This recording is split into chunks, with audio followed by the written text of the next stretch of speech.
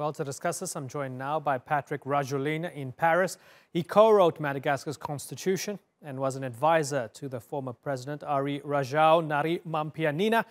And in Antananarivo, we have Gaelle Borgia. She's a journalist and the CEO of Tanala Productions. I thank you both for joining us here on the Newsmakers. Gaelle Borgia, let me start with you. Are we possibly on the cusp of real trouble here because of this cosmic battle between two men? It's very difficult to anticipate, but since the poll day, there is a lot of trouble on both sides.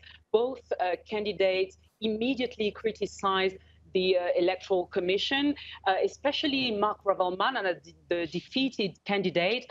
He made an announcement on his public TV channel saying that the choice of the people had been violated. He called on the people of Madagascar to defend their choice. He's sure that the result published by the Electoral Commission is not credible. So in a week, it's been the third street protest. Mm-hmm. So it's we might think that it can go worse. Patrick, is Marc Ravalomanana contesting it because of sour grapes, or does he have a strong case? What we can see today, the situation is calm in the capital, and there is no troubles in the deep country of Madagascar. Yesterday and last Saturday, there was unauthorized demonstration with only tear gas and a few injured people. But what can we say today about the claims of Marc Ravalomanana? I don't know, because he sent the claims to the High Constitutional Court in Antananarivo, and so they study these claims. There is 300 claims, 200 from Marc Ravalomanana and 75 from the president Hery Rajaonarimampianina, and so we are waiting for the official results from the High Constitutional Courts. But what can we say today? I think the situation is quite a little clear today. I think the game is over because there is 500,000, more than 500,000 votes for Hery Rajaonarimampianina report to Marc Ravalomanana. So I think we have now to receive the official result, mm-hmm. And I think now everybody must go to work. Okay, so Gaelle Borgia, do you agree that the game is over and that the opposition needs to accept the results?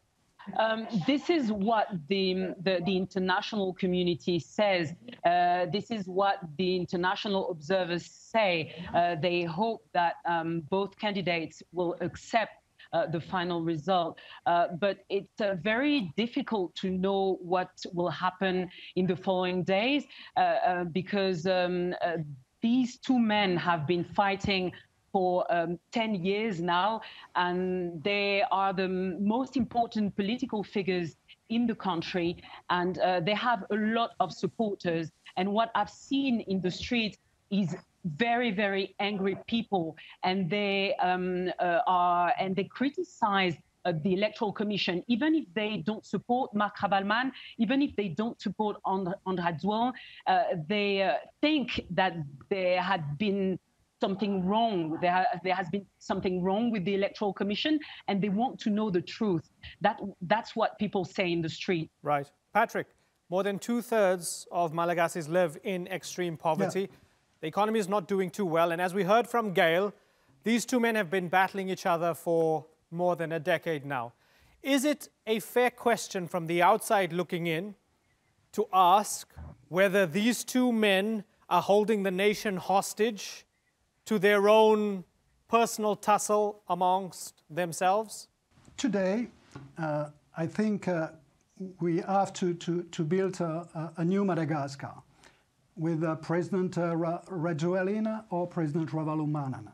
This is the first fact for everybody, not only for the the observers of the international community, United Nations, African Union, European Union, SADC, and many, many observers. There is thousands of observers who say that the elections were calm.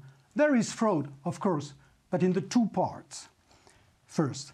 And the second one is, it's not only the international community who want peace and democracy in Madagascar. There is entrepreneurs, the workers, and the national NGO also. We want peace in Madagascar, we want to work. Because, as you say, there is a lot of poverty in Madagascar. We need to build many things in Madagascar. That's why we are waiting very quietly the official result of the High Constitutional Court. And I think the pronostics from everybody, even the journalists,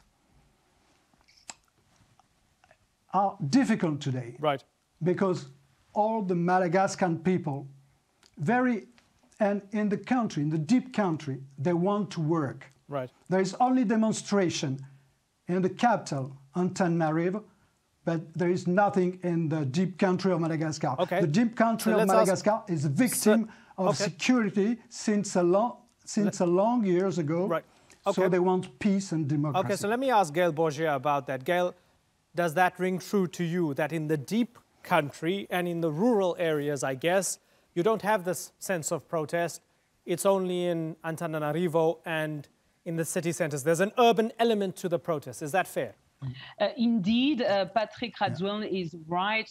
Protesters are only in the capital, Antananarivo, and in the rest of the country, it's very calm. And especially because the Ravalomanana supporters live in the central part of the country, and especially in the capital, Antananarivo. It is where he got the biggest amount of voters.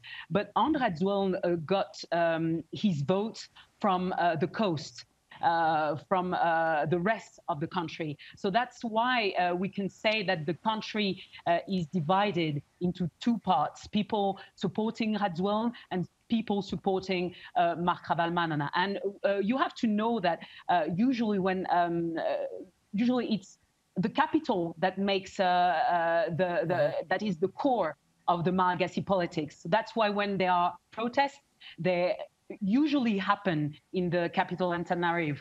So this is a kind of logical what's happening at the moment. And Patrick, for those who look at it and they look at the history and they see that Rajoelina had ousted Ravalomanana in a coup that was supported by the military in 2009, and now he's won the election, and you have the other man crying foul. Does it suggest that no matter what, even though there is a democratic election, whoever wins has to have the backing of the military? Well, I think it's a democratic elections, because I talk about the observers of the international community. But I want to talk something about what says Gaelle. The president-elect, Hery Rajaonarimampianina, I hope so, Hery Rajaonarimampianina was not only elected by the coast, but also in the central part of Madagascar, because he wins more than 40% in the central part of Madagascar, especially with the poor people, the workers. But it's not true to say that President Rajoelina is only elected by the coast, because we make only one country, and we need the development for every Madagascan people. There is no coaster, there is not highlanders, there is only Madagascans. So it's not good to divide the people of Madagascar. The Gaelle. President Hery Rajaonarimampianina is elected, maybe by all the Madagascans. Okay, Gaelle, similar question to you, and it will be my final question. Same question that I asked Patrick in a slightly different way. Is it easier for Hery Rajoelina to be elected because he is more preferred by the country's very strong military? I wouldn't say so, because what happened in 2009 when the army backed André Rajoelina for what was considered at the time by the international community as a coup, it's a different situation now. André Rajoelina got prepared very well for this election. He hasn't talked for almost 5 years. I've been living in this country for 7 years, and I'm a journalist here, and I've never heard of him for almost 5 years. And he came back in 2018 with a new party. He said he studied abroad, so he got really ready for this election, and financially speaking as well. So I wouldn't put the military, the army, in this context. But what I said earlier was that André Rajoelina got the biggest amount of his voters in the coast, and Marc Ravalomanana got the biggest amount of his voters in the central part of Madagascar. So there's a clear division, even if it's the same country, of course, and they are all Madagascar people, but there's a clear difference, and that's why there are trouble in the central part of the country, and especially in the capital. Okay, Gaelle and Patrick, we'll have to wait for what the Constitutional Court has to say. We'll be keeping a close eye on Madagascar, but for the moment, I'd like to thank you for joining us here on the Newsmakers.